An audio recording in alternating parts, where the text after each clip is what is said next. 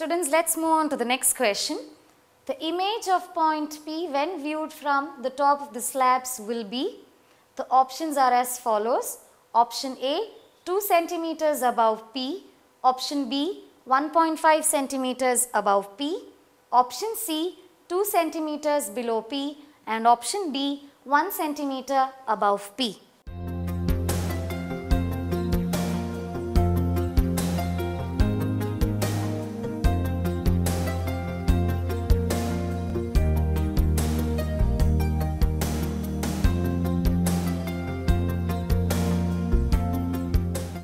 Students, this question might look very easy and simple, but there are every possibility that you can go wrong.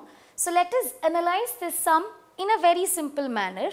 Basically, this sum is related to the concept of normal shift, where we know that when an object is viewed normally, it appears to be shifted above.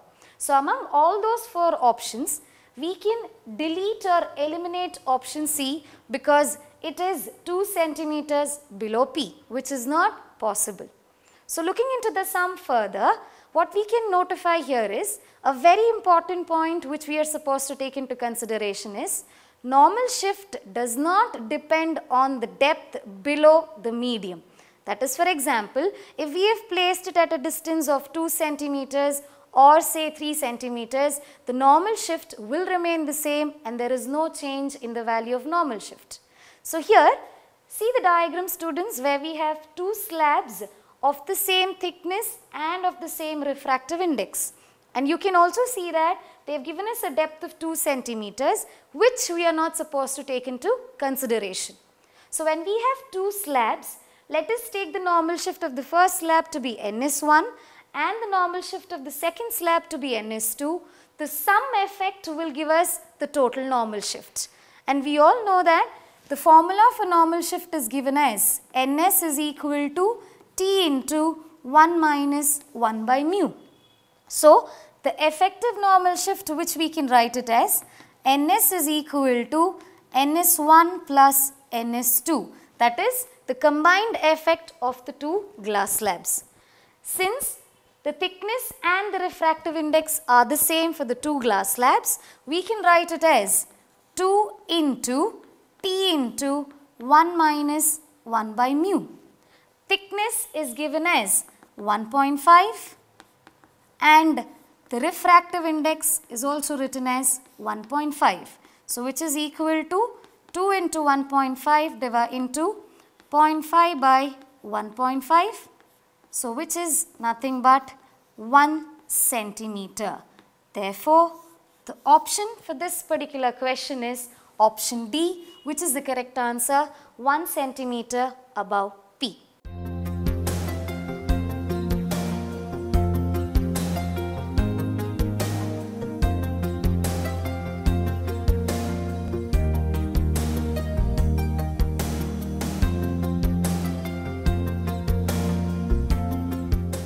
Dear students, let's move on to another question which is related to prism.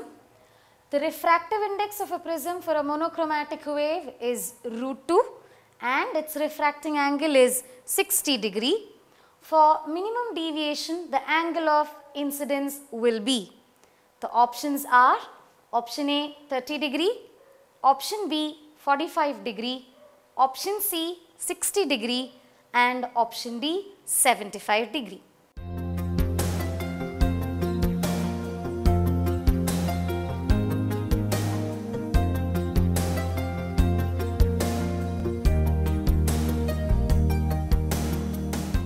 Students, you would have learnt in your theory classes the concept related to prism, where in this question they have given the angle of prism to be 60 degree and the refractive index to be √2.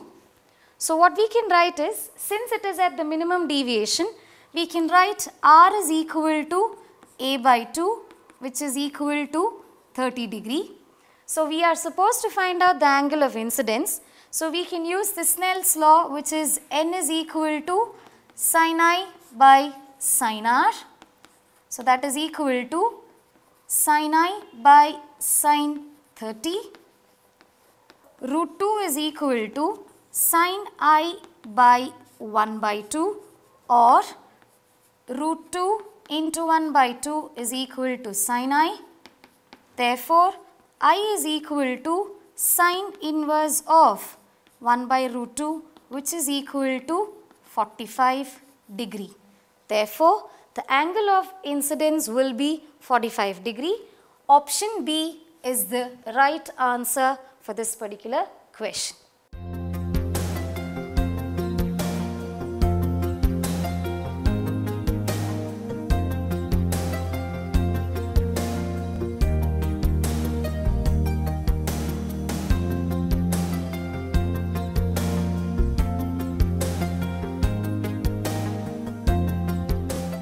Dear students, let's move on to the next sum. A rod of length 10 centimeters lies along the principal axis of a concave mirror of focal length 10 centimeters in such a way that the end closer to the pole is 20 centimeters away from it. The length of the image is, the options are option A 10 centimeters, option B 15 centimeters, option C 5 centimeters and option D 20 centimeters.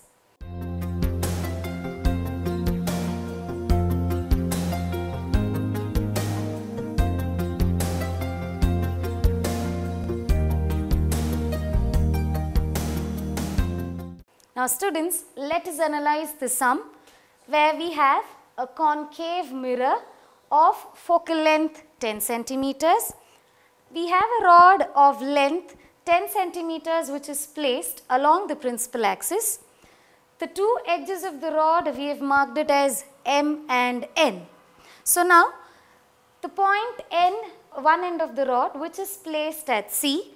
So students, what you are supposed to understand here is the image will also be formed at C. So we can mark it as N dash, and the image of the object M which is placed beyond C will be formed between C and F. So we get the image of the rod that is at M dash. So the total distance of M from the pole will be written as 30 centimeters, which is taken as the object distance. So to find out the length of the image, let us find out the image distance first using the mirror formula. That is 1 by F is equal to 1 by U plus 1 by V. Since it is a concave mirror, we can write it as 1 by minus 10, which is equal to, the object distance is minus 30 plus 1 by V. 1 by V is equal to 1 by minus 10 plus 1 by 30. 1 by V is equal to 1 by minus 10 plus 1 by 30. On simplification, we get the value of image distance as minus 15 centimeters. So here, the question what they have asked us is to find out the length of the image, which can be written as 20 minus 15, which is equal to 5 centimeters. Therefore, the correct option for this question is option C, that is 5 centimeters.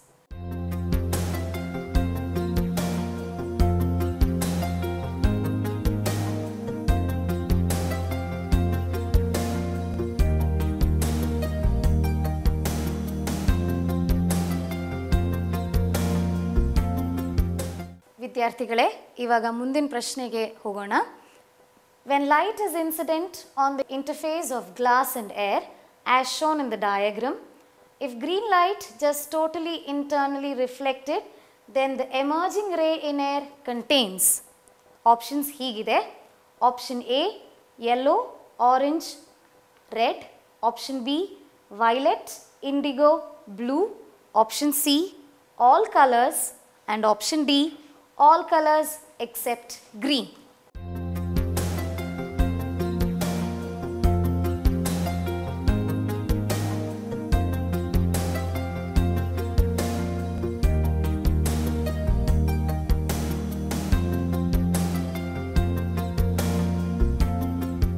So now let us analyze the problem.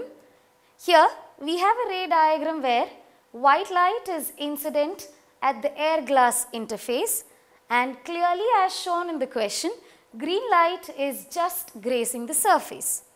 So according to the sequence which we have, that is Vibgyor, which is arranged in the higher order of wavelength, for the green light, if we take the angle of incidence, it clearly shows that the critical angle for violet, indigo and blue is less than green light, and the critical angle for yellow, orange and red is greater than the green light. So which indicates that the critical angle for the colors yellow, orange and red is greater than the angle of incidence, or in other words we can say that the angle of incidence is less than the critical angle.